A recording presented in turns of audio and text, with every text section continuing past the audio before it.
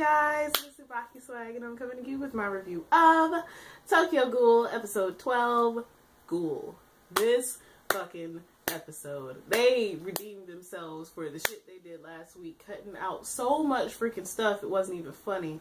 But this episode, they went back and explained so much that they did not explain in the last episode with the Kaneki torture scenes, and this episode was so fucking awesome. I was not ready.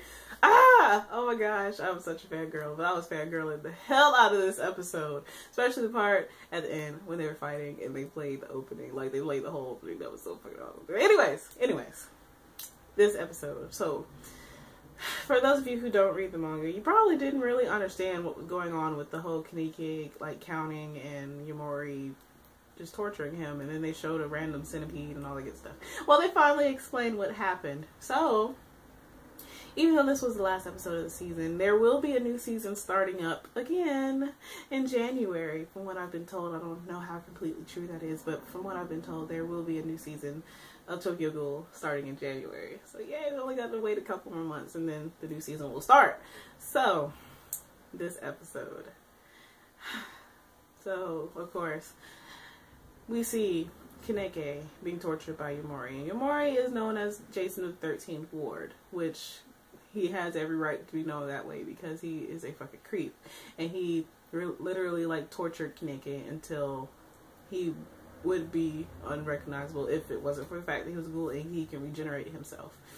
But Yamori would inject Kaneki with an injection that would pretty much stop his RC count, or lower his RC count, so that way he wouldn't be able to regenerate for a while. So this gives Yamori the opportunity to literally just like play with him, cut him up, cut off his limbs, anything, cut off his fingers, toes, and Kaneki would not be able to regenerate until the injection wore off.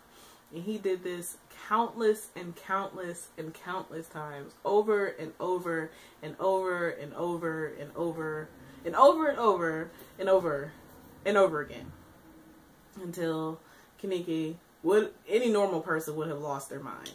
But the one thing that was keeping Kaneki sane, and which is what he realized, because at first he didn't understand why Yamori would make him count backwards from 1,000, well, 7 minus 1,000. So every count would be minus 7. Kaneki didn't understand this, but he finally understood after Yamori literally disembodied him several times, that it was to keep him as sane as long as possible. So Yamori is just a fucking creep. The fact that, well, I mean, Yamori, he wasn't even like that before what happened to him happened, so I can understand, and then I can't understand. I can understand why he is that way, but I don't understand why he would do it to anybody else, because he understands what it feels like. But this is why he was making Kaneki count backwards from 1,000 minus 7. So Kaneki started, of course, losing his mind, like any normal person would. He started losing his mind, and he would go into the recesses of his mind and talk to Rize. So Rize is still pretty much inside of him. He was talking to her, and she was asking him questions, and like asking him about his childhood, about his mom, and about all this kind of stuff. And we find out in this episode about like what happened to his mom. His mom overworked herself, and we find out that he really just wanted her to choose him over her sister, because she chose her sister over being with him, and this overworked her, and then she died when Kaneki was very young, and he already didn't have his father because his father passed away before he could even remember. So Kaneki, in a way, he resented his mother for that, but he still loved his mother very dearly. So Rize pretty much pushed him to the point of consuming her. Like, he literally ate her. And instead of joining her, he said he wanted to surpass her. So he is now going to surpass Rize, and things just got so fucking dope. Oh my god, that fight was so fucking awesome. Yamori, he was feeling overwhelmed. You could tell, because he was just fighting carelessly, and Kaneki was just jumping all around him and shit. And of course, I skipped the part.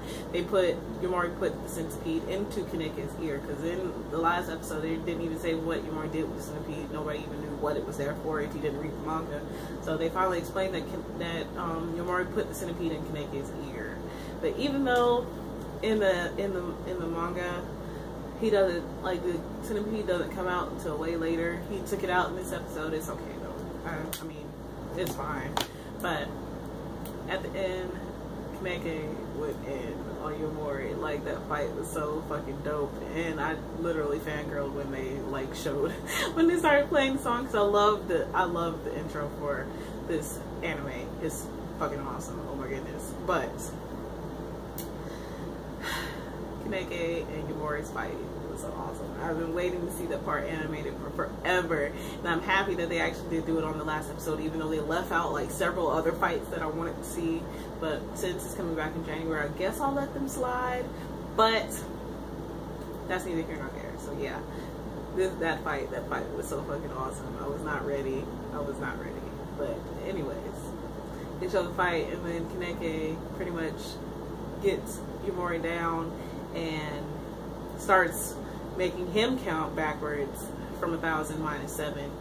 And Yumori, at first he wouldn't do it, and then Kaneki just kept stabbing him until he did it, and then Kaneki took the centipede out his ear, and yeah, and then he started eating Yumori, which I thought was so fucking awesome. Kaneki is so freaking awesome. Oh my goodness.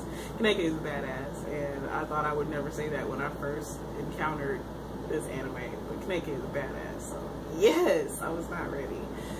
Let me stop fangirling. So yeah, for those of you who don't read the manga, I would love to hear how y'all felt about this episode. Do you have a better understanding of what happened now?